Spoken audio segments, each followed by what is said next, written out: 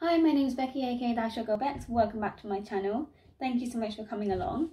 So you probably already have seen me wearing this outfit. This is the same day in a previous video. I don't know when the last video would have been, but I just wanted to come here to, just in case something happens, so that I can say here is where it started and sort of go on the journey. So basically, I've always wanted to be an author. It's been my dream job since I was a kid. I went through lots of different dream jobs as a kid, including but not limited to being someone's housewife, being a race car driver, being a doctor, you know, classic kid stuff. I went through all the phases. The race car driver one was mad because I just used to be like, yeah, I'll just drive a race car. I didn't even like race cars, I just wanted to drive one. Regardless, my main passion, I say passion, I was 10, was to be an author. And this stemmed from my love of reading as a kid. I used to read all the time. I still try and read now and then, but I just don't have the mental capacity to have time to do that. Like, I'll sit there and scroll TikTok for 3 hours and for some reason my brain thinks I'm doing something, but if I read for 3 hours, my brain's like, you need to be productive. Why is that happening? But with this is like a whole situation. So for my love of writing itself, obviously from reading you think, oh, I wonder if that's something that I could do. When we were in school, we had this thing called Big Write. I don't know if any other British schools had it. Our school did, and it was basically where every Friday for an hour we would have to do the Big Write, which is where you just write for an hour. You get a topic, you have to write, and everyone in my class hated it as far as I remember, but I didn't. I literally, they would like dim the lights, put on candles, and that would be like our Big Write session. I would sit there and I would write and write and write and write, and then it would get to the end and I would have to like bring myself out of whatever I was doing because I was so engrossed in it. Like, people just wouldn't hear from me for an hour. Obviously we had to be quiet anyway, but if there had even been an opportunity to talk, no one would have heard me because I was so engrossed in writing what I wanted to write. And that continued into my later years. When I was at secondary school, I used to want to write all the time. I took English Lit and Nan for A-levels because I thought that it was going to be like writing. Obviously it wasn't. Didn't do well. The one project we had where we had to write the opening chapter to a novella and then write about it, like do the annotations and stuff. One of my teachers hated her. Everyone hated her, but like, she really had a vendetta against me. She pulled me out of our other teacher's class one day with the teacher and she was like, Becky, your work normally is awful. And I was like, thanks, miss. And she was like, you never, like, at the moment obviously you're getting quite low grades, blah blah blah, you know, standard teachers shit. And then she said, this novella chapter is really good. And I was like, well, thank you. And she was like, no, it's really good. And I was like, yeah, thank you. And she was like, no, we think you've plagiarized it. And I was like, excuse you? I was like, what the fuck did you just say to me? And our other teacher, she was really lovely, and she was like, okay, we don't think you've plagiarized it. She was like, well, she was like, I don't think you plagiarised it, Miss does.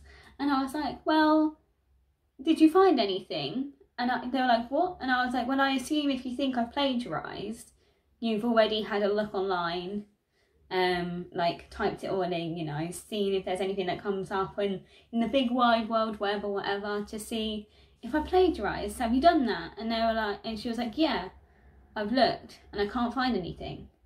So where has this come from? And I was like, that there came from my widow brain, you know, right in this noggin. And first of all, never ever let her say anything to me ever again. That was my time of like turning around. I used to take her shit all the time. From then on, did not. But the other teacher, I'd say, she was like, it's really good, like, I'm really, like, you should be proud of this. And I was like, I am. Why do you think I took English? I wanted to write. I want to be a writer. Like, this is what I wanted to do. And obviously that didn't continue, but whatever. However, over the years, I have written stuff on my own. So at home, I'll be writing away all the time. I've got notebooks and notebooks full of stuff. I've got Word documents to the brim of my laptop. It's just a whole thing. There's this one story called La Vida Loca, which I wrote about 5 or 6 years ago when I was like 17, 18. This was a year or two after I'd had my first kiss. Way before I lost my virginity. So it's a romance novel where it's like, and then we did it. Just saying that out loud sounds so stupid. But it's a really, like, the concept of the book itself is really good. It's about these girls who go on holiday, and they end up being part of like this thing, you know, like an 18 to 30s holiday where like you go with loads of people. It's like that, but they get put into groups of 10 and there's like 5 boys and 5 girls and they go out and they're doing this and they're doing that, and oh my god, it's great fun. They go to Spain, they go to France, they go to Germany, they just have a great time. And I wrote it, and recently I've been thinking about what I want to do in the future. I'm about to leave, obviously I don't know when this is going to go up, but as it is at the moment, it's the 13th of March. I'm about to leave my old job in a couple of weeks, my current job, as a call centre agent, to go and work for a different company. I'll be outside, you know. But neither of those jobs is something that I want to do in the future. Like, I'm happy to do them now. Obviously I'm leaving one, thank God. The one I'm about to go into, I'm excited to start. But again, I don't foresee it being my forever job. What I would really, really love is if my forever job was writing. So I thought, well, I'm never gonna know if I don't try. So I went back to that story. I edited it so that it wasn't like a 17-year-old who had never had a relationship had written it. And I just made some updates to it and everything. So I edited it and I sent it to a publisher, and a couple of days ago I actually got a reply to say that it's going to be looked at by their board of editors, which can take up to 6 weeks. So obviously this is going to be part of a video way in advance, not in advance, way in the future, because if I hear anything from it, then obviously I'm going to put this up and be like, oh my god, guess what's happening in my life. And if I don't, we'll try again. We'll use something else. We'll try a different one. But I just thought it would be nice to make this video, because obviously if it gets to that point, and who knows, maybe this channel does something really drastic and goes huge, and then a couple months down the line I'm like, I've got a book coming out, everyone's going to be like, wow, YouTuber book deal, huh? And I'll be like, first of all, don't have enough subs for that. Second of all, no.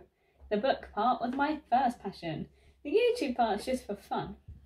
Because I don't really have anything else to do, to be honest. And I've always wanted to do it. So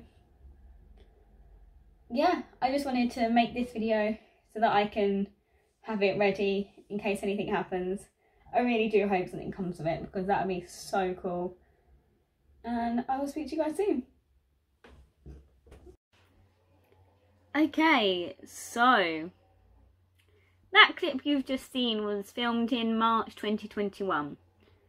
It is now June 2022. So that was the 13th of March, I believe I say in the video. And it was a couple of days after I received an email to say that the book that I sent them, La Vida Loca, was going to be looked at by their board of editors, and we'd see how it goes. And, you know, if something came of it, I was going to make more videos and, you know, see what happens. I didn't make more videos and stuff. It was a very long process, actually, because with COVID and work and loads of other things, like, I've worked 3 jobs since then, because I've left jobs and I've started new jobs and things have happened, you know, all over the place. Also, I said, oh, you've probably already seen this outfit. No one ever saw that outfit on YouTube, because it was, I filmed a video in it where I was going on a date and then I never uploaded it, and that was the only date I had with that guy. So, you know, swings and roundabouts, never happened. A fun story about that teacher, actually, is that in the acknowledgements, I put, to the teachers who said I would never amount to anything, I hope you enjoy this. Thank you for motivating me to make my dreams come true. Oh, I never showed you. So this is La Vida Loca. It is the 30th of June today, and it is the official publication date of La Vida Loca by Becky Burton, which is my book. Look, it's a book. It's like a... I can read it. That's crazy. The publishing company sent me loads of stuff, so I've got like this, which is like a little leaflet thing, but it's like, you know, when you were in school and you used to get stuff that you could like order, so it's got like an order form and everything on the back. But it's also available online like normal things, so I'll leave all the links below in case you want to like buy it on the publisher's website, or on Waterstone's website, or on Amazon, because it's available in all those places, which is really cool.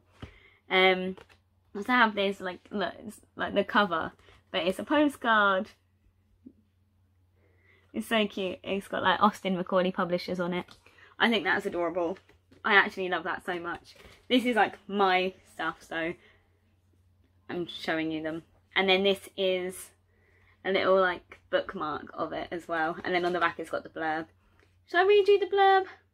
Yeah, of course you want to hear the blurb. So, I once read that life was a book. It is a true statement. The next part was that if you don't travel, you stay on the first page. So while you're young, you should embrace life and travel the world. That part's the bit I have a problem with. Just because you don't travel doesn't mean you're living any less of a life. You're just rewriting your story, which is what you do when you travel too. No one's stories have set endings. That's the wonderful thing about life. We are the ones to write the story we live in. That's like in quotations, because that's part of the book. And then it's, a trip abroad offers an opportunity for Isabel Torres to find herself with her 2 best friends, Danielle Roan and Catherine Peters, before they go off to university. The group of guys and girls they end up with are wonderful, and it's a holiday filled with excitement, romance, and many fun times and trips which are sure to change their life for the better. From secret trips to city breaks, the 10 teens were set on finding themselves, but instead managed to find friendships that are bound to last forever. What can Izzy say? They really are living La Vida Loca. Which, if you don't know, La Vida Loca means the crazy life in Spanish. So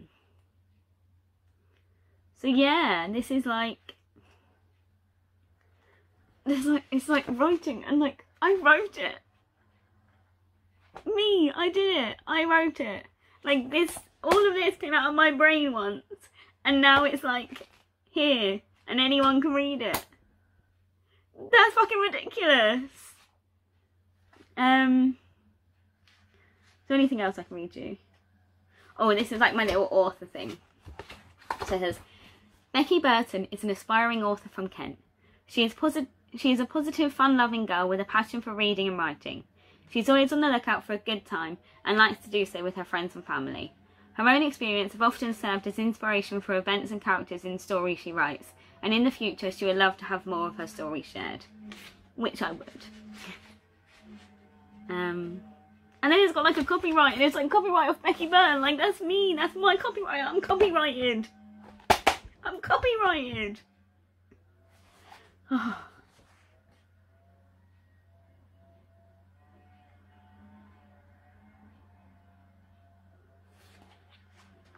Do you want to hear my, like, thank yous? Because, like, the thank yous are here. I'll read the thank yous. Firstly, I would like to thank my parents for always supporting me and never throwing out any of the old books I own or any of the notebooks that have my thousands of pages of writings. If you know, you know. Those are my inspirations and my first drafts, and keeping them forever is my pleasure. I would also like to thank my cousin Anna for reading my old stories and sister Eilish for listening to us read them aloud. My stories at 14 were a lot different, but we all have to start somewhere. I want to thank my best friend Sabrina for never giving up on me in our many years of friendship, even though I never let her read any of my old stories. You always encouraged me to go ahead and do what I desired, and seeing you chase your goals made me want to. I also want to thank the first boy I loved for always encouraging me when he was in my life, and for accepting my letters each time I wrote them. I always admired your support, and although we are no longer us, you will always hold a special place in my heart. Last but definitely not least, I would like to thank everyone at Austin Macaulay Publishers Limited who had a hand in helping this dream of mine come true. You are truly the backbone of this operation, and I will never find the words for the thanks I wish to bestow upon you. And that's my book. So it is available, as I say, online. So it's available paperback, which is $6.99 on paperback, and it is available on ebook, apparently, audiobook, ebook, not audiobook, ebook. So like Kindle, but not Kindle. It's like on Amazon, but you know, and that is $3.50. So if you do fancy it, go buy a copy.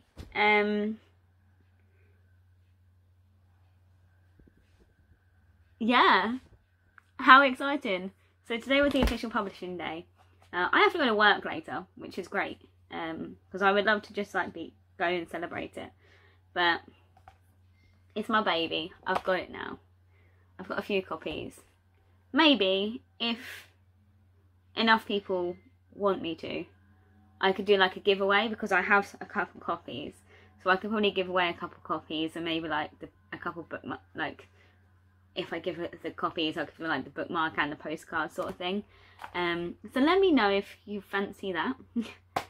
And yeah, thanks for listening to me rant about my dreams coming true, because this is literally a dream come true for me. And hopefully it won't be the first. It won't be the last, because it is the first. That's what I mean. Hopefully it won't be the first and last. Hopefully it will just be the first. And there'll be many more to come. And who knows? Maybe they'll want to make it into like a program, because honestly, it's a good book. But that's biased. So I suppose you'd have to read it for yourself and let me know. Which, if you do want to, either give me a little tweet on Twitter or message me on Instagram and let me know what you think of it. But yeah. Thanks. Love you lots. Bye.